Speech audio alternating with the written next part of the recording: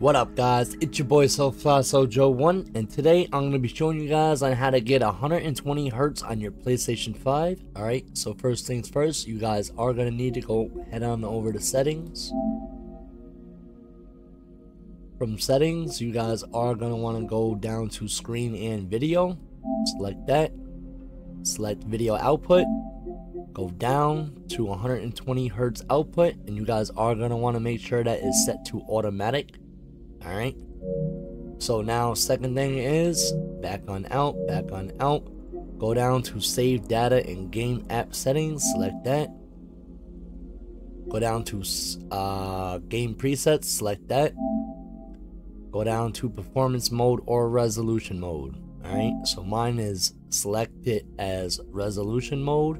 You guys are going to want to select performance mode. Alright, so that's pretty much it.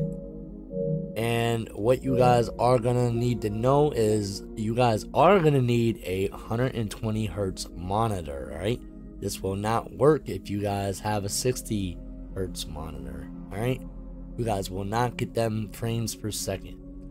Also, it is recommended if you got HDMI 2.1, and you guys are gonna also go on your monitor and enable HDMI 2.1. Alright, so yeah, that's pretty much it. If you got any questions, please leave a comment, and definitely hit that like and subscribe button. Alright, so it's your boy Joe1, and I'm out of here guys. Peace out.